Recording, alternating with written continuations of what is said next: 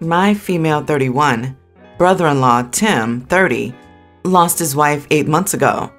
We have never been close due to his brutal honesty and his hurtful remarks to me all the time. He stopped paying rent for his former apartment because he didn't work and asked to move in with my husband and me. I had reasons to say no. One of them is that I'm taking care of my 5-month-old son. It's hard, but with Tim's constant requests like cooking for him, cleaning his room, and fixing stuff for him, it's 10 times harder. I tried to be graceful and suck it up, but he's become annoying, constantly commenting on my weight, saying things like, "Are you comfortable looking like that?" Or, "Wow, you've changed so much since you had the baby." It's annoying, but my husband asked me to let it go, since Tim is grieving and isn't thinking rationally. Yesterday was the final straw. I had my best friends over for the first time after my son was born. We were in the living room chatting while Tim was asleep. He sleeps till 4 p.m. He showed up later and sat with us and started taking part in the conversation. We were talking about being busy all day, and he interrupted me and asked, "So when are you planning on losing that baby weight? I guess you should take advantage of the last month of summer and get in shape before it's too late." I was in shock and dismay and embarrassed by my friends going radio silence like that. He doubled down by looking at me, waiting for an answer. I bluntly said, "Actually, I'm not planning on losing any baby weight anytime soon. I am, however, planning on losing some dead weight that is you and your never-ending demands all day every day while I'm trying to care for my newborn." He told me to chill, but I got up from the couch and said I couldn't put up with this anymore and he had to pack and leave. He didn't think I was serious, but then headed upstairs and called his brother. My husband came home after my friends left and called me ridiculous for kicking his grieving brother out over a question he asked. I said he embarrassed me in front of my friends and that I'm done catering to his demands from cooking, cleaning while trying to care for my infant with no sleep, nor self-care for myself. And this is how he treats me? He agreed, but said kicking Tim out would be cruel, nuclear, and unnecessary since we can work this out differently. I refused to discuss it and said he had to go. I gave him 2 days to find a place to stay, and my husband is convincing me I was making a mistake and should have some empathy towards Tim and his situation as a new widower. Besides that, it's my husband's home too, so I can't make this decision alone. Did I overreact here? Not the idiot, but if I were you, I'd be evaluating the people near and dear to you. Your husband shouldn't have let him disrespect you in the first place, with not only his rude comments, but his cooking and cleaning demands. The misogyny is strong with this one. Your friends shouldn't have gone radio silent. No hate though, not everyone's confrontational, but I would have rolled up my sleeves if that happened to my friend. LOL. Anyways, this dude sounds like a middle schooler attracted to you, so he tries to knock down your self-esteem so that you think maybe he's all you deserve. Sorry about the loss of his wife, but being an idiot widower doesn't make the idiot part any less prominent. I'm disappointed in the friends too. Hopefully they were just too shocked to respond before OP handled it. Also, even if he was the nicest person in the world, just how long were you two going to allow an unemployed person to live on your couch? From your post, it didn't appear that they were actively seeking employment. Not the idiot. Tim is a tool. And why on earth does he expect you to cook and clean for him? He's an adult, and he should be doing that for himself. Instead, he doesn't work, he lives with you for nothing, and he can't even flick a duster around or make some lunch? I'm tempted to suggest his wife faked her death to get away from him. But if he stays, he needs to do his share. Yeah, I was thinking no wonder his wife left him when I remembered she died. OP, screw these men trying to calm down an irrational woman. I hate this kind of stuff so much. What is your husband thinking? Letting you be a mother to his grown brother? Nope, I would have kicked him out too. Husband would be a close second. Good for you for standing up and having self-respect. Everyone involved in this is in their late 20s to early 30s. I and my other friends, all guys, kept on telling our female friend to block the guy every time she told us that she was uncomfortable with the things he did.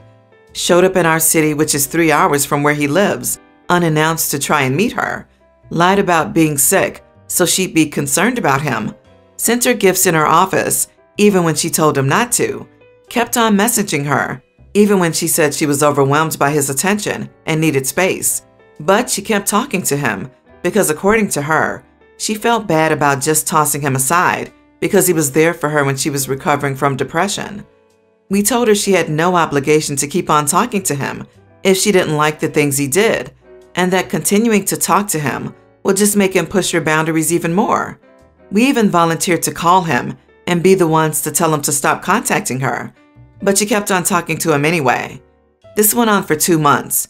Every time we told her to stop talking to him, she would say she will stop, but the next time we asked if they're still talking, she'd say she felt guilty and couldn't do it. It got to the point where I asked her if she liked the push-pull drama she has with the guy. She said maybe, she doesn't know. She doesn't want to think about it. The guy ended up showing up at her work and wanted her to go with him. He wouldn't leave, and security had to be called. It scared her to her bones. I helped her get a cease and desist letter, but she's crying to us that she's scared that he'll show up at her home next, cease and desist letter or not. I told her that it's her fault this went down as badly as it did, because we've told her multiple times over 2 months to nip it in the bud, but she wouldn't listen. She cried even more and said that she can't believe I'm saying this to her. I told her that of course her safety is important. That's why I helped her get the cease and desist letter, but she has to know that her actions have consequences. If you keep engaging a stalker, despite your friends telling you not to for 2 whole months, you can't cry later that you can't be blamed for your stalker's escalating behavior. So, am I the idiot? You are an idiot. She is the victim here. The fault is all on the stalker. Even if your friend lacks some backbone to put an end to the stalker's attention, none of this is on her. Even if she had said something to the stalker, nothing guarantees it would have worked anyway. Those people usually don't stop when asked to. And calling her on it when she was terrified is an idiot thing to do. I get it's nice to be able to say I told you so, but you should try to be a friend instead of feeding your ego. You are an idiot. Drop it. She understands what the problem is. You don't have to keep pointing out that she could have done things differently. You're kicking her while she's down. The important thing right now is keeping her safe. If you want to talk to her later after it all blows over about safe ways to proceed, do it then. You are an idiot.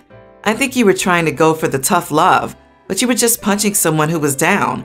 You could have said something like, if he shows up, call the cops, or pretend you aren't home till the cops show up. But instead, you chose to vent your frustration at someone who, by your own words, was already crying and shaken. An apology is in order. I'm a single father of Claire, 25, and Jess, 19, female. Claire's husband and I have a formal relationship, but frankly, neither me nor Jess like spending too much time with him, but we're very, very cordial. He came over and sat with Jess and me for coffee. We talked about weather, politics, and daily issues. Then he started talking about my assets out of nowhere. I felt a bit bothered discussing stuff like that, but I was happy to answer a few questions he had. I said I was planning on selling my 2 properties and using the money for my upcoming surgery, and the rest will be split equally between my daughters besides the house, as mentioned in my will. He talked about how unfair he thought it was that both sisters got an equal inheritance, asking me to consider the fact that both are at very different stages in life. For example, Claire has a family to support and medical expenses, debts to cover, and is a stay-at-home mom. At the same time, Jess is single, plans on being child-free, and has a job already. Jess will probably waste money irresponsibly on greedy guys she dates instead of an investment.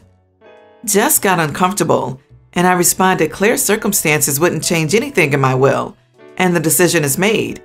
He said, Jesus, you seem to enjoy blaming Claire for deciding to start a family at a young age, don't you? Then went about my grandchildren and my obligation towards them and their future.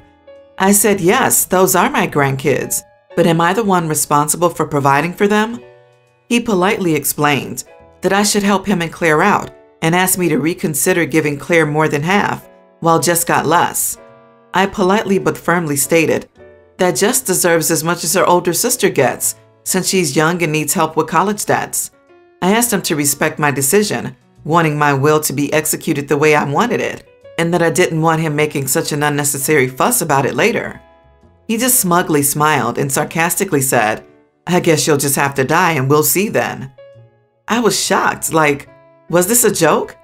I got upset and stood up and pointed at the door, and told him I had enough of all these half polite, half mean conversations and asked him to please leave. Jess asked me to take it easy, but it was already too late and the argument escalated. He said he was hurt by me kicking him out for just making a suggestion and that I was holding in all this hate for him and finally found an excuse to insult him. He told Claire about how I kicked him out for just pointing out that I'm not doing enough for my family. I get they're struggling, but I couldn't ignore his dismissiveness towards Jess, acting like she doesn't have a life. We're known to be cordial, so to hear I kicked him out was a shock to my family. Legally, I have nothing to worry about, but morally, I don't think I handled this conflict the way I was supposed to. Not the idiot. My word, he's just waiting for you to die so he can get your money. That's horrible. Why can't he support his wife? Sounds like a deadbeat loser. Honestly, how old is this guy? He got Claire pregnant young and is probably pushing her to stay at home and is super sketchy with his father-in-law and focused on her inheritance as his own. Not the idiot, of course.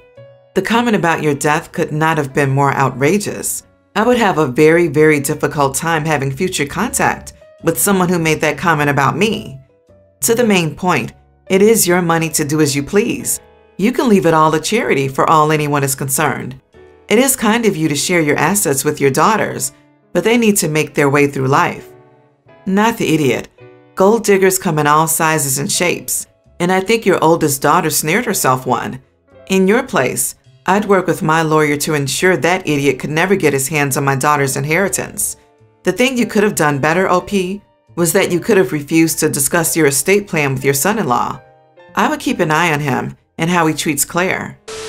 My 24 female, boyfriend of over 2 years, 27, owns a newer full-size truck. I think he sinks way too much of his income into it and should probably drive a regular car since he only drives it back and forth to work and to do errands. But he loves it, and it's his baby. My older brother, 31, and his wife, 31, recently bought a house and moved out of their apartment. I was at my parents' house with the two of them when they announced it to us.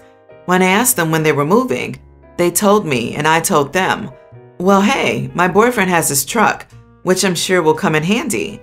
I'll have to ask him, but I'm sure he wouldn't mind you using it and helping you out. So they told me that this would be great. When I told my boyfriend about it, though, to say that he started grumbling would be an understatement. He started going on about how he didn't want to give up his Saturday to help my brother and his wife move, and how he didn't want to put that wear and tear on his truck. He said that people moving stuff in and out of his truck bed was likely to put scratches on it, and how I shouldn't have volunteered him in his truck without talking to me first. I told him that I told them that I'd have to ask him first, and that it was ultimately up to him. He responded that there was no way for him to say no to it without looking like an idiot to my family, so I pretty much made it so he had no real choice. Honestly, I think he's being a baby and should just be happy to help.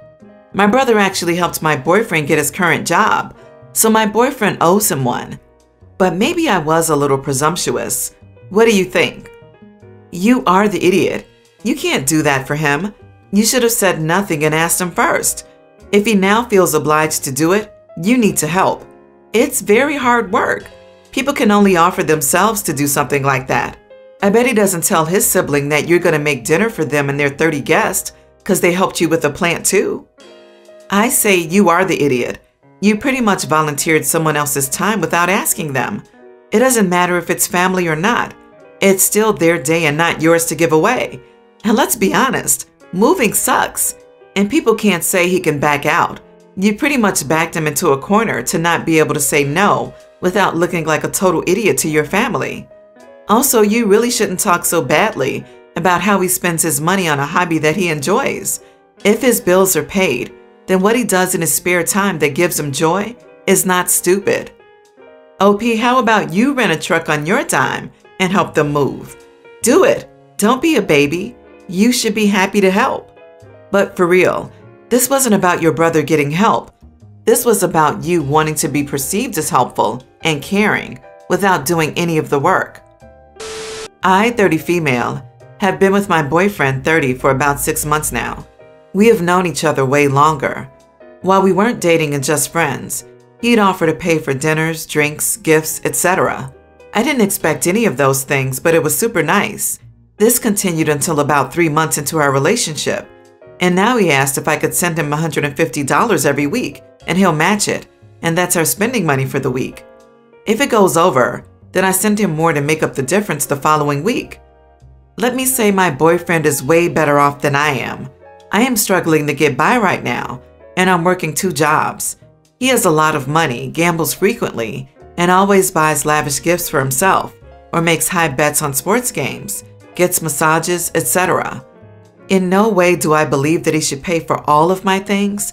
I just feel a little bit ripped off, and like I'm not getting a relationship, but more of a transactional one, I guess. I want to get gifts, treated to massages, dinner, etc. Is that asking too much? LOL. Most recently, he invited me to go to Chicago with him. He flies free because he uses his friend's flights who's a pilot. So he bought my plane ticket and then asked me to pay him back for it. I don't know. Am I the idiot for thinking this is odd? Maybe a bit selfish? A red flag? LOL? I'd be happy to pay as we go. I don't mind paying for my things. The $150 a week bothers me because I don't control it nor know where it's going, and I feel like I may be getting ripped off on that. I work 5 days a week, and I don't know how seeing each other 2 days a week adds up to be past that. We do get dinners, but nothing frivolous. I've never questioned it because I don't want to be an idiot, and I don't want him to feel like he needs to take care of me. Not the idiot. This is so weird. For a friend or partner, I would never offer to buy them a gift of something, plane ticket for example, and then ask for half of it back. Like, WTF? It's clearly something he would enjoy more if you were there. Your relationship has become transactional, and it's very weird. When I dated, my partners and I had this thing that we would pay for ourselves if we both decided to go out. If I wanted to plan the date, I would take care of it all, and vice versa. But there was clear communication. And that way, if I was dating partners that were less financially well off, they could plan lovely dates but within their budget, etc. To demand half up front is very weird and makes the relationship about power and money. You are the idiot. You want a transactional relationship where he pays for everything. Don't try and twist it around to make him look like a bad guy here. If you want those luxury things, work hard, save, and buy them. The only red flag here is your attitude. Wait, you guys are spending $150 a week? Each? Like $1,200 a month? Is that for bills, for spending money? 'Cause if it's fun money, that's insane. No wonder you're struggling. Everyone's the idiot here. Asking him to treat you to dinner is one thing. Believing he should pay for your flight is another. You sound like you have 2 different lifestyles, and neither one is communicating. Stop paying $600 on fun stuff when you're struggling with 2 jobs. Then if he doesn't offer to pay or find cheaper options, you'll know that you're not as big of a priority.